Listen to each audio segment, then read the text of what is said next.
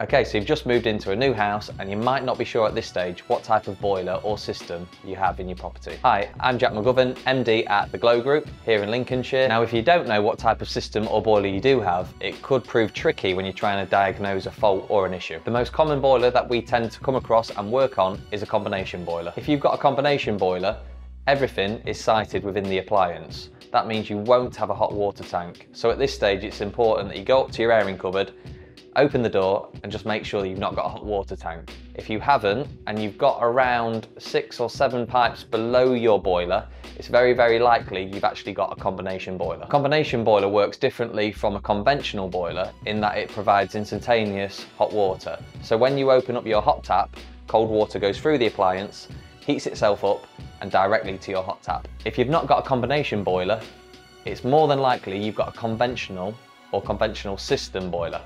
This would mean you'd have an airing cupboard with a tank inside of it. So again, at this point, you should be going up to your airing cupboard to make sure you've got a tank in there and checking that out. A conventional or system boiler would not heat up the hot water directly through the appliance. Therefore, there isn't cold water going through the appliance. This would mean you would have a cylinder in the airing cupboard.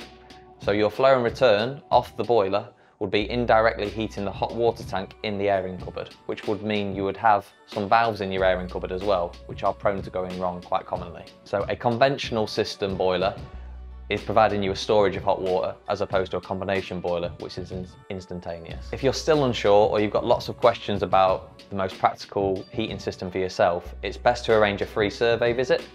I do a lot of them myself, along with my team of surveyors, and we can give you all the information you need.